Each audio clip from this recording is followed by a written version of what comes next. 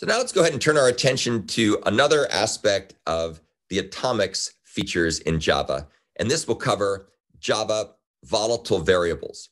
And we're going to talk about how volatile variables could be used to provide concurrent programs with thread-safe mechanisms to read from and write to single or individual variables.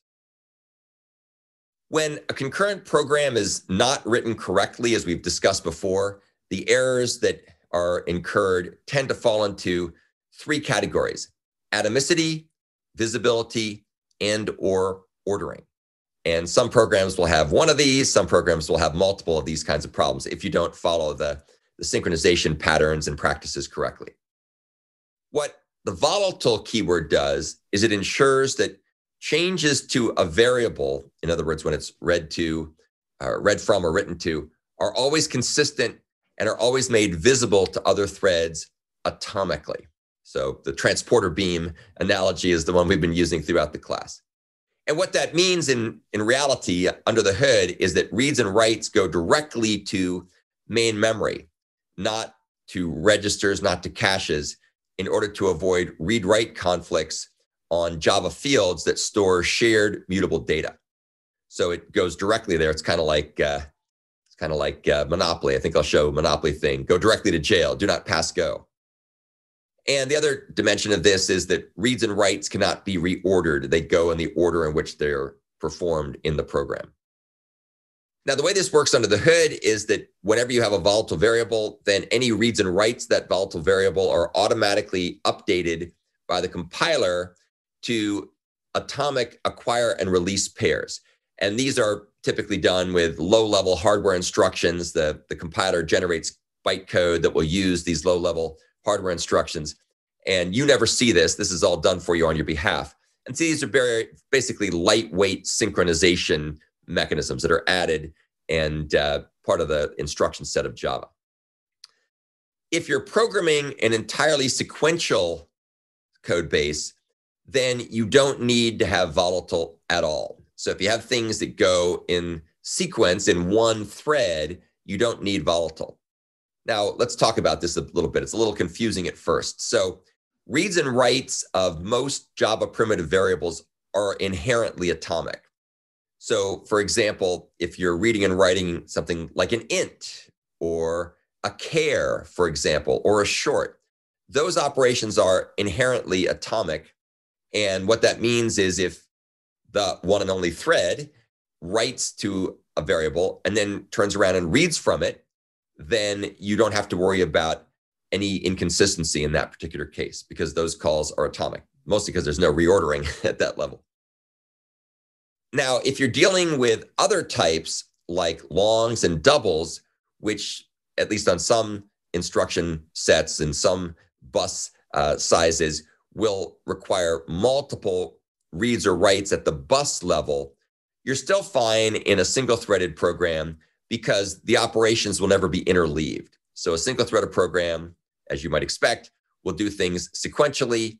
And even if there's operations that take multiple steps, because, for example, you're writing a long, which is a 64-bit quantity, and you've got a 32-bit bus, even though there's two operations required to write that, then you're still fine because there's nothing else trying to interleave or compete. There's only one thread. In contrast, when we start working with concurrent programs, then there are situations where volatile is needed. And the reason for this is because of caching. So one thread may not see the latest value of a variable that's been changed by another thread. And there's various reasons for this. So one reason is due to caching. So let's assume for sake of argument that we've got a memory hierarchy that looks sort of like this. This is the kind of common hierarchy you would have with a modern multi-core processor, where you've got main memory, and then you've got caches for the different cores. So if thread T1 or thread 1 writes a value to a non-volatile field NV, that will be cached locally in the core for efficiency. So it won't actually propagate immediately up to main memory. And that's often a good thing. You want that because you don't want to have to keep going to main memory because that would slow your program down. However, when thread 2 reads the value of NV, it could get an old, out-of-date result because the result's still cached in cache one's cache, the core, the cache for thread one, which is running on core one, just for sake of argument. And instead, thread two is running in a different core and its cache has a different value. So we now have inconsistency of values. So how do we solve this problem? Well, one way to solve this problem is to use Java Volatile, which is a keyword that indicates to the compiler and then to the runtime system ultimately that the values should not be cached. So a value that's written to a volatile variable will always be stored immediately in main memory, or as immediately as can be the case, given the fact that it takes a little bit to get there. So this is kind of that, go directly to jail, do not pass go, do not collect $200 kind of thing. It's writing from the thread running on a core, and it's, of course, updating the cache memory, but it's also going and updating main memory as well. And what this induces is something called a happens before relationship. And we'll talk later about what happens before means in more detail. But for right now, all it means is if you write something to a volatile variable, that will happen before all subsequent reads of the same variable. So it's just another way of saying that the value will be consistent for all the threads that read immediately after that value is written to. Access to a volatile variable will always be read from main memory. So it's not read out of the cache.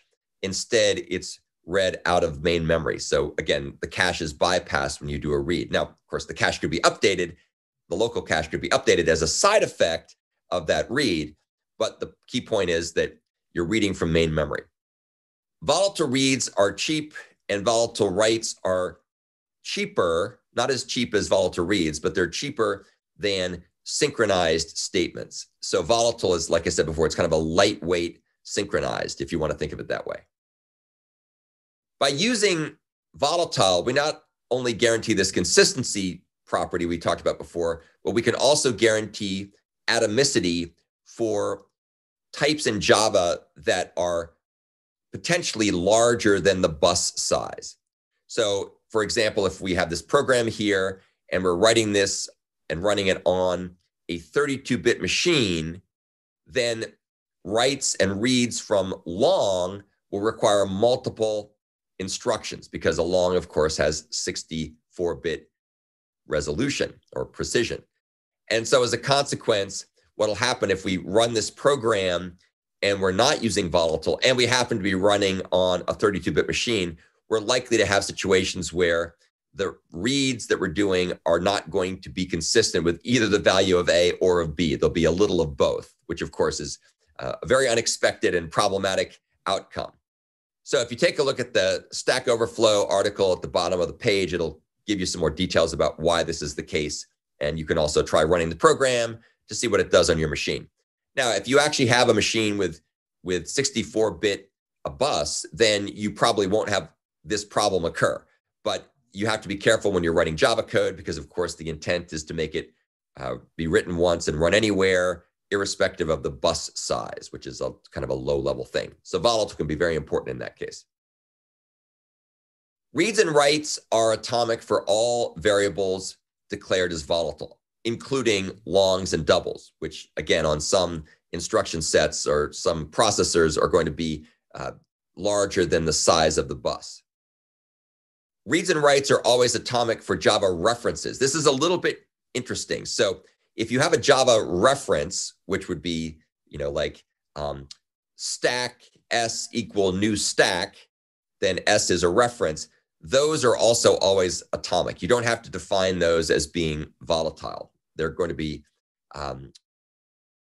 the reference values are always atomic.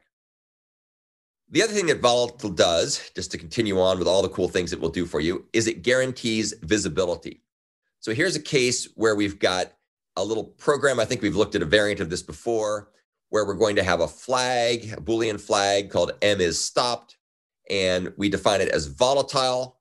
And as a consequence, what that means is whenever m is stopped is set to true, then the next time the loop in thread T2 runs, it will detect that m is stopped. And so it'll stop. So it'll be used to properly shut down the thread. And that ensures that the write from thread T1 in the stop me method to M is stopped will be propagated promptly to following read that takes place in thread T2 when it checks in the loop condition whether M is stopped or not. Were you to take out the volatile, that wouldn't necessarily happen. It just could run forever, in fact. And so what that means is that the volatile write's value will be visible to happens after reads. So just another way of saying that the write to the M is stopped variable will happen before the reads that occur. And then finally, M is stopped guarantees ordering as well. And the ordering constraints describe what order operations are seen to occur in different threads. And this is just, in this particular case, it's just sort of a variant of what we talked about before, where the write to M is stopped in T1 must happen before the T2 read completes. So the ordering will also be fine as well. Now, keep in mind with volatile, it's very important to remember, volatile really deals with reads and writes to single variables. Incrementing a volatile variable is not an atomic operation. It involves multiple steps. And so there's no guarantees for those steps. So if multiple threads try to increment a volatile at the same time, then an update might get lost. And we've talked about this before when we talked about read-write conflicts and write-write conflicts and so on, when we talked about atomicity at the very beginning. So the problem we run into here is that we have two threads that are incrementing a volatile variable. And even though the reads and writes are atomic, incrementing is not atomic. And so you don't know whether you're going to end up with the value of 2 or 1 here because there's no guarantees about that. If you need guarantees on these kinds of things, one way to solve the problem is simply to use the Java atomics package like atomic integer or atomic long or atomic boolean or whatever you need to do. There are other ways to do it, of course, too, by using synchronized methods like synchronized keyword for synchronized methods, synchronized statements, or various synchronizers like reentrant lock and so on. So that's the end of the overview of volatile. What we're going to do next is talk about some examples and then discuss usage considerations for how to apply volatile correctly in practice.